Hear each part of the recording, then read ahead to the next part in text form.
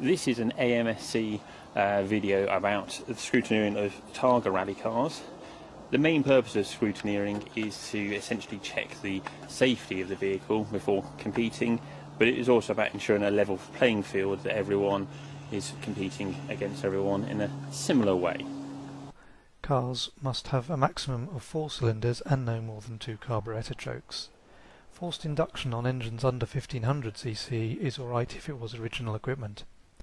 Historics will have their own eligibility rules.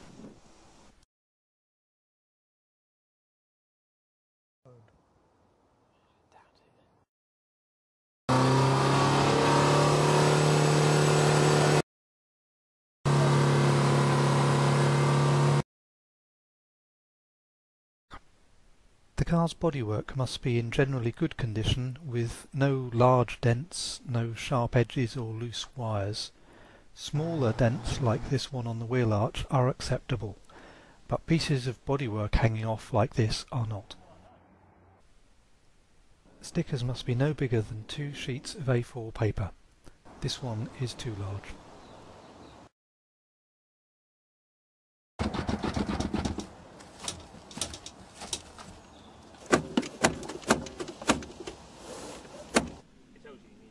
Loose items must be removed or properly secured, both in the interior of the car and inside the boot.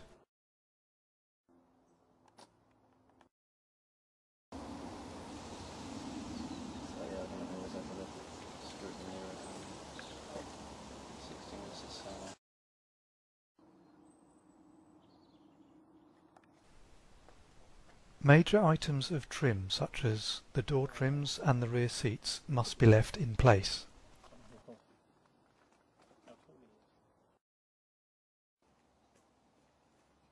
Carpets and other trim may be cut to allow fitting of a roll cage. Small items of trim, such as the gear lever gaiter, may be removed if desired.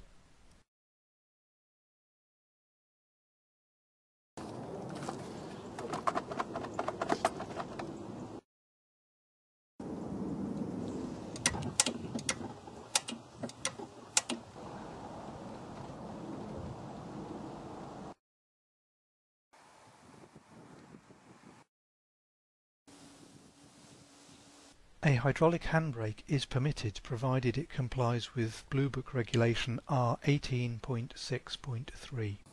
The hydraulic handbrake must operate through an arc not exceeding 50 degrees from horizontal, as shown in this diagram, and there must be a functioning mechanical handbrake as well. Tyres must have a legal tread depth and without any cuts, bulges or cracking.